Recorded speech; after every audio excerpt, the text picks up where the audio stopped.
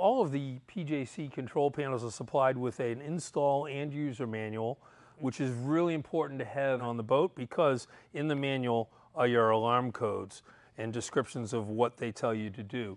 This device, initially it's for your setup, but then it works as a diagnostic tool over the life of the system of the thruster. When you get an alarm, your screen will go red and you'll see a little message, and you want to push your menu button to see what it is.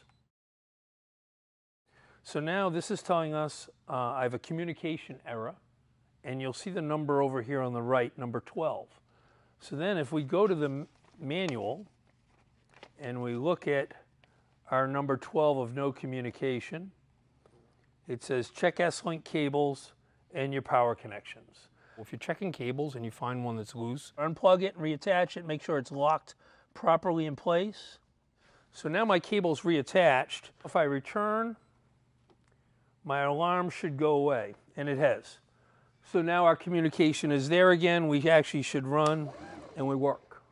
So it's as simple as that, using this as a diagnostic tool over the life of the system.